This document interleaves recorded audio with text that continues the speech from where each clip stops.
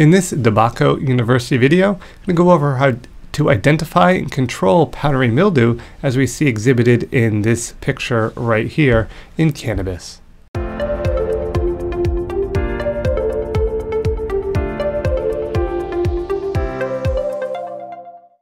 All right, let's go over how to identify and control powdery mildew on cannabis. If you're getting it to this stage, probably a little late, so hopefully you can identify earlier than this and implement some of the suggested controls here so you don't get to this level of severity. So how do we go about identifying powdery mildew? Well, it's a white powdery substance that is typically first noticed on the leaves, but can infect the buds as well as sometimes even the stems. Hemp powdery mildew is caused by what looks like now is two potential fungi and is identified by its upright chains and barrel-shaped spores when you're able to zoom in at high magnification. They can tend to favor one side, either the top or the bottom of the leaf during early establishment, so be sure to scout both. Sometimes I find it much more on the upper surface of the leaves and the undersurface is left untouched. Other times in other plants, sometimes it starts on the underside first. So again, be sure to check both sides of the leaf. Also check shadier locations, typically the interior portions of the plant, those leaves, as this is where it typically is first to show up and may go unnoticed because it's a little bit harder to go through and scout those particular leaves. Now, what is the life cycle? Because it's important to understand the life cycle of any sort of disease. In a sense, where can you potentially break that life cycle to reduce the pressure on your plants? And basically what's happening is powdery mildew is these little conidium. These conidiophores are breaking apart like little chains. They float in the air. They're going through, they're landing on leaves or bud surfaces, and they're going through germinating, getting themselves established, getting themselves to grow again, producing more spores that are then being released and kind of spreading. Now, in most situations, powdery mildew does not winter over or produce a sexual phase within the northern regions of the United States, but in indoor grows that might be possible, so keep that in mind. That's for some outdoor species. The frost, the cold weather might break the cycle, but sometimes if you're growing indoors, particularly in greenhouse environments, you may be able to get that perpetual kind of powdery mildew pressure. Also, if you're growing near a greenhouse, that powdery mildew could be living in that greenhouse overwintering, making it an earlier chance to get powdery mildew than you would normally expect. Now, that mycelium network that does occur, here it's stained for powdery mildew. One can see the mycelium network of powdery mildew inside the leaf, even if powdery mildew is not visible to the human eye. DPI is days post inoculation. HPI is the hours past inoculation.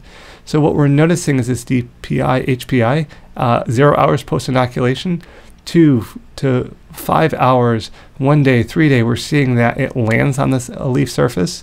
It then spreads horizontally, and then it'll set down like a little foot into the epidermis of the plant. It'll take hold, it'll grab nutrients from the plant, and then it'll start to grow sideways, and it'll start to grow upwards. Those portions, mycelium, will break off, and then they'll go through and infect other parts. So it's called powdery because it is a powdery look to it, and it's able to spread very quickly in that regards. We can see here days post inoculation, 0 to 1 to 2 to 3 to 4 to 5 to 6, how quick that mycelium can go through and spread. So be mindful of that. Now, how does the environment impact powdery mildew?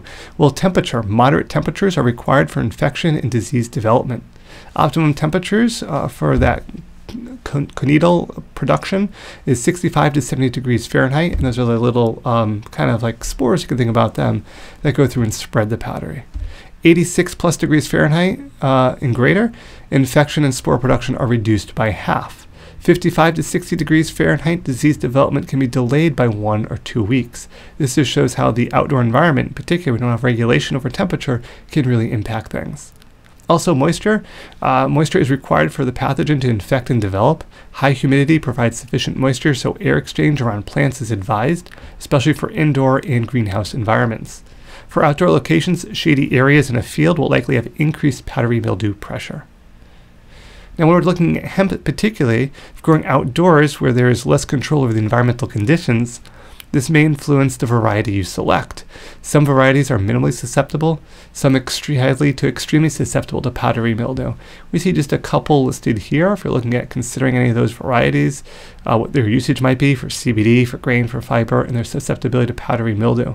Great to see some of these studies because it may influence what variety you choose to go with because it will depend on the pressure you're suffering for powdery mildew.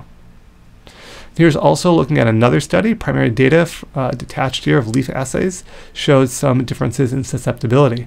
These studies are continuing, and we're screening for additional 37 cultivars, and this was a study done in Cornell. 30 high CBD cultivars were screened for resistance to powdery mildew.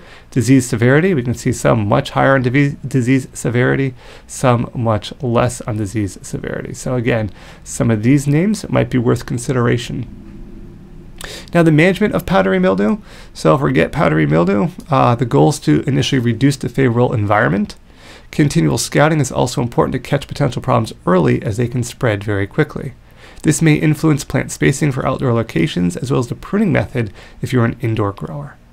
So if you're wondering exactly how to manage powdery, what products you should be considering, these are some suggested spray products.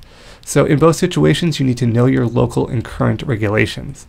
Just as a starting point for indoor growers, in grow rooms, daily sulfur burning can help reduce the likelihood of seeing powdery mildew. But if you are supplementing with carbon dioxide and have sensors, they likely will void their warranty and will become ineffective if you have sulfur in the air.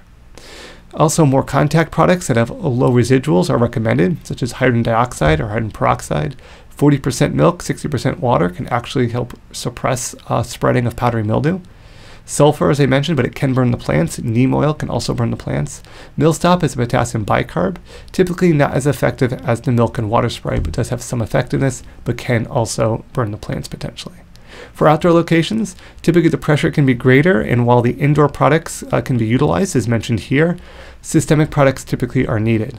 However, I caution you if you're considering using systemic products, particularly in later stages of cannabis development, as you don't want to impact your final product quality. Also, these products have the greatest chance at resistance, so rotations are advised. So I know powdery can be a major problem in cannabis. Hopefully this provides you with some insight identifying and controlling it if you do find it in your particular plants.